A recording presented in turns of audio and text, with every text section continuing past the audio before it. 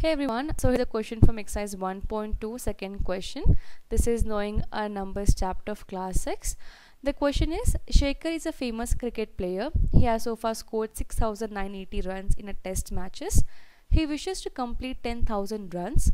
How many more runs does he needed? This is very simple question.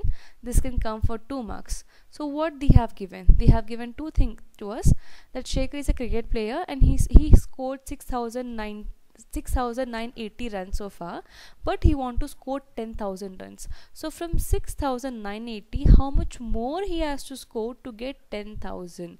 Means we have to subtract 10,000 and 6,980 to get the answer. So whatever number we get, that much more runs he has to score to get 10,000. So let's start solving this. So we're going to write down the statements. So here first will be runs achieved. So runs achieved is 10,000. So you want to achieve 10,000 runs.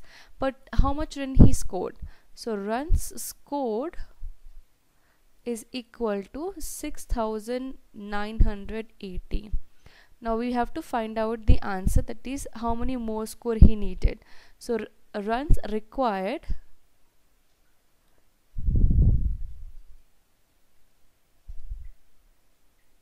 is equal to, we're going to subtract it, so this will be 0 and then this will become 10.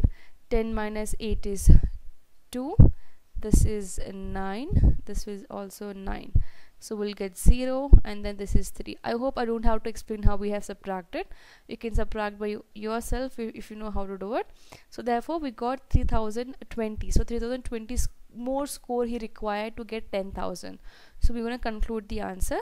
Therefore he needs